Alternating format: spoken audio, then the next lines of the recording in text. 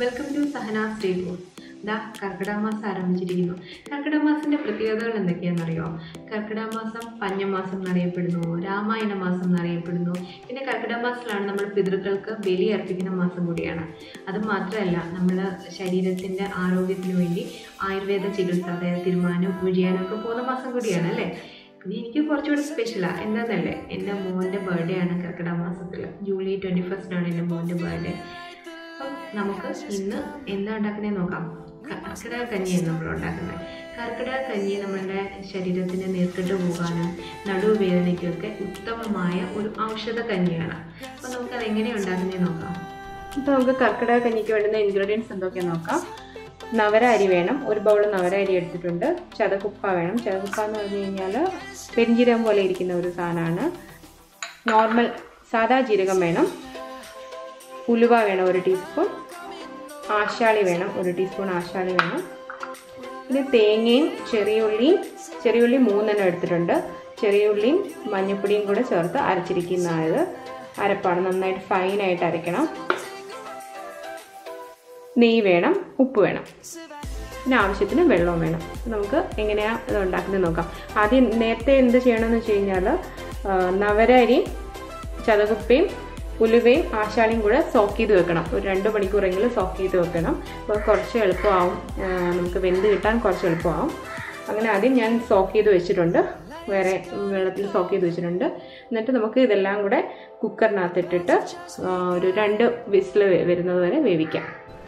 ഞാനിപ്പോൾ കുക്കറിനകത്തോട്ട് നവര അരിയും ഉലുവയും ചതകുപ്പയും പിന്നെന്താ ആശാളിയും കൂടെ സോക്ക് ചെയ്ത് വെച്ചത് ഇട്ടിട്ടുണ്ട്. ഇനി നമുക്ക് ആവശ്യത്തിന് വെള്ളം ഒഴിക്കാം. 2 കപ്പ് വെള്ളം വേണം. 2.25 കപ്പ് ഒഴിച്ചോളൂ. 2.25 കപ്പ് വെള്ളം ഒഴിച്ചു. ആവശ്യത്തിന് ഉപ്പിടുക. ഉപ്പിട്ടിട്ട് നമുക്ക് ഗ്യാസ് ഓൺ ചെയ്തിട്ട് ഒരു 2 വിസിൽ വരുന്നിടം വരെ വേവിക്കാം. 2 വിസിലൊക്കെ ഇട്ടു. ഫ്ലെയിം ഓഫ് ചെയ്തു ഞാൻ. ഇനി നമുക്ക് കഞ്ഞി റെഡി ആയോ എന്ന് നോക്കാം. ഇത് തുറന്ന് നോക്കാം.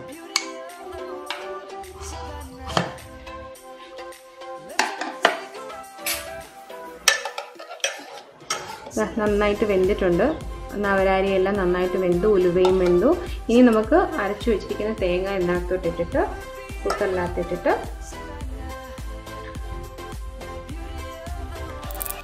തേങ്ങ ഇട്ടിട്ട് നന്നായിട്ട് മിക്സ് ചെയ്തിട്ട് കുറച്ചും കൂടെ വെള്ളം വേണമെന്നുണ്ടെങ്കിൽ മിക്സി നമ്മൾ കഴുകിയ വെള്ളം കുറച്ചുകൂടെ ഒഴിക്കാം.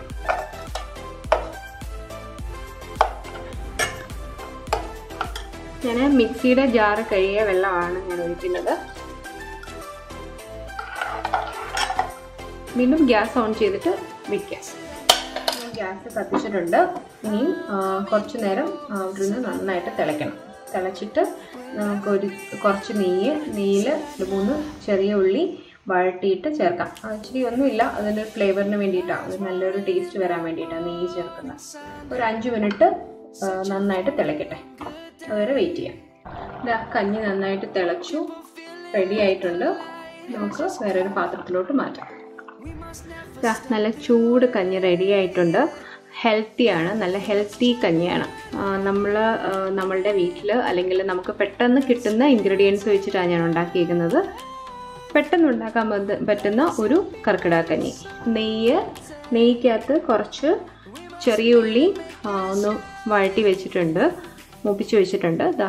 അതൊന്ന് ഇതിനകത്ത് വയ്ക്കും.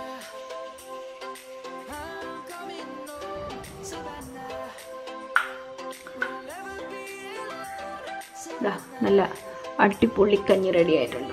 നല്ല ഹെൽത്തി ആയിട്ടുള്ള ഒരു റെസിപ്പിയാണ് ഞാനൊന്ന് ഉണ്ടാക്കിയത്. അപ്പം എല്ലാവരും ഇന്ന് തന്നെ പോയി ട്രൈ ചെയ്യുക, എങ്ങനെ ഉണ്ടാക്കുന്നതെന്ന് നോക്കുക. അപ്പോൾ എല്ലാവരും കണ്ടല്ലോ എങ്ങനെയാണ് കർക്കിടക കഞ്ഞി ഉണ്ടാക്കുന്നതെന്നുള്ളത്. എല്ലാവരും ഇന്ന് തന്നെ പോയി ഉണ്ടാക്കി നോക്കണം. എന്നിട്ട് അഭിപ്രായങ്ങൾ പറയണം. ഇനി എൻ്റെ ചാനൽ സബ്സ്ക്രൈബ് ചെയ്യാത്തവരുണ്ടെങ്കിൽ സബ്സ്ക്രൈബ് ചെയ്യുക, ബെല്ലൈക്കൺ പ്രസ് ചെയ്യാൻ മറക്കരുത്. പിന്നെ നമുക്ക് പുതിയ റെസിപ്പീസുമായിട്ട് വീണ്ടും കാണാം. അതുവരേക്കും ബൈ.